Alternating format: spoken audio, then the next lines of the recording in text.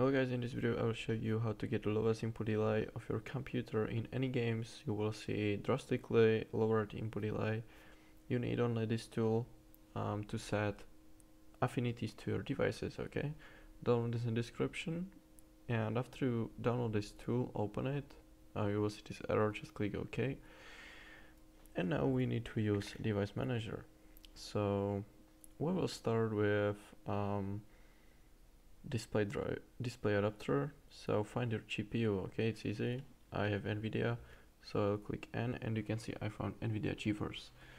Now we'll click set mask, and here you will see every cores you can use. Never use CPU 0. You need to use the lowest used core. Okay, so I will choose CPU 7. I really recommend you test your CPUs, okay? So for example, for me CPU 7 were good, but for you can the CPU 6 be better, so I recommend you test it, okay? I will choose CPU 7 and click OK. Now it will ask if we want restart device. We'll click no and OK.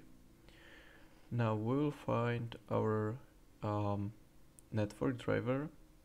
So you can see this is related for me, so I will find it and set it to CPU 6. Okay, and yeah, you can't or you can use the same core. For example, now my GPU is on the CPU 7, but if you do it, it will not be good. Okay, you need to use every device on your CPU. So okay, so on one driver to one CPU. Now go to view and go to devices by connection, and here you need to find your USB to your mouse, okay, and keyboard to get the lowest input delay for them. So here we need to find this. We will open it, and we can see we have USB root hub. You can set affinity to USB root hub,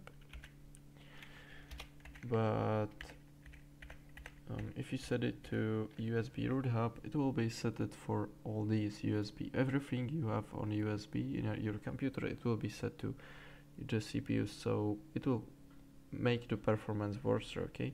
So we need to find our mouse. So open the first USB composite device, and you can see hide the component mouse. So I will find it here and click set mask. Now I have used CPU 6 and CPU 7, so I'll use CPU 5. Now okay, now I will do the same for keyboard device.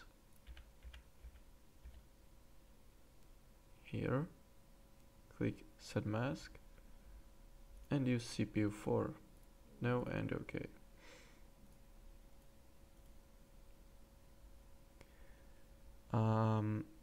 You can use it for everything, okay? For example, here you can see I've disabled Wi-Fi driver because I don't use it, but you can set it to everything.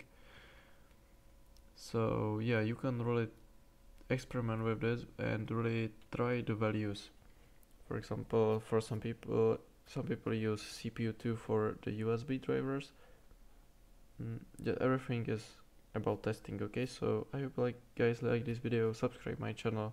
Bye.